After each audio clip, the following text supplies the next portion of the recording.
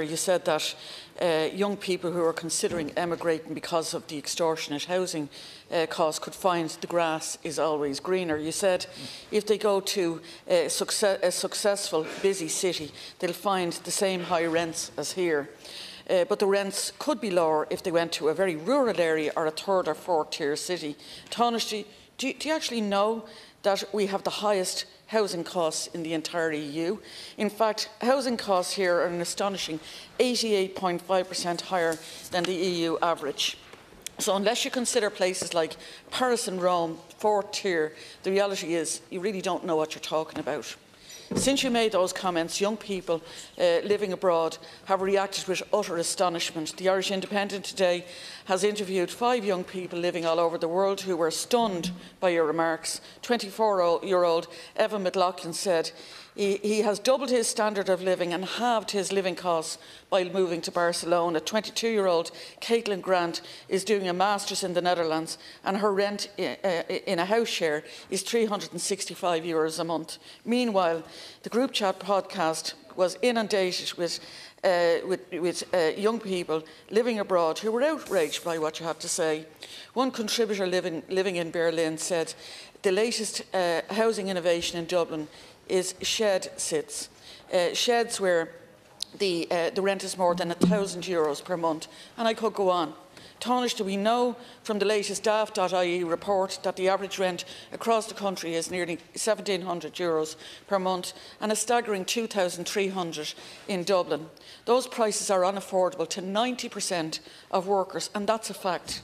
The question is, what are you going to do about it? Because your government has made a lot of promises when it comes to housing, and you've broken almost every single one. House prices are higher than they've ever been. Rents have never been higher. Homelessness has never been higher. And we're dreading the updated homelessness figures tomorrow, which are likely to show another record increase. Men, women and children growing up increasingly in homelessness.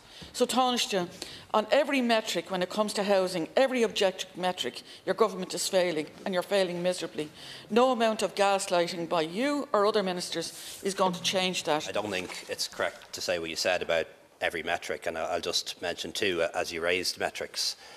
We anticipate this year somewhere between 20 and 28,000 new homes being built. That doesn't include derelict homes being brought back into use. It doesn't include student accommodation. Roughly 26,000, 28,000 new houses and apartments being built in Ireland this year. That's the highest in 10 years, and we need to increase that figure again next year. And this is probably the most encouraging metric, although we've a long way to go, is that in the last 12 months alone, 16,000 individuals, young couples, have bought their first home. And that's the highest in 15 years. And 15 years is a long time. Just in the last month, over 2,000 young people, individuals, couples got mortgage approval. So those are at least some of the metrics that are at least going in the right direction, although by no means far enough or fast enough in my view. I think the Taoiseach is doing an excellent job, and I think Minister O'Brien is doing an excellent job too. But I do believe it is the role of the Taoiseach to coordinate government action and to accelerate government action. And I absolutely want to see Housing for All implemented, and I want it implemented as fast as possible. And part of the role of the Taoiseach, no matter who it is to make sure that the whole of government is seized of the housing crisis and prioritises action and solutions, because the Department of Housing and the Minister for Housing can't do it on their own.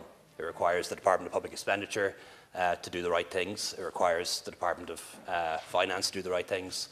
It requires other departments as well to play the role they need to play, particularly in relation to the provision of infrastructure to service sites. And that's the impetus that is happening and needs to continue. You mentioned high rents. What are we doing in relation to high rents to help people who are renting? 3 things. First of all, we're scaling up cost rental, a new form of housing initiated by the last government but being realised by this government, where the government provides rental properties to people who don't qualify for social housing at a below market rate. Something that works very well in a lot of European cities, only getting started here in Ireland, but I think is definitely going to be part of our housing mix into the future. The second is a tax credit for people who are renting. And that's going to be more than people think it's going to be, because it's being paid for 2 years, this year and next year. So that's going to be €1,000 into the pocket of a single renter in a few weeks' time. For a couple renting, €2,000. For 3 people sharing the same house, 3,000 among them. So in the vast majority of cases, that'll be the best part of a month's rent back into your pocket, and that's not insignificant. And we've also introduced the rent pressure zones. And I think it is useful to look at the daft analysis in detail. And that shows that for the vast majority of renters, maybe 75% of renters, those who are existing tenants, rents rose by 2.5% last year, not 14% or 10%.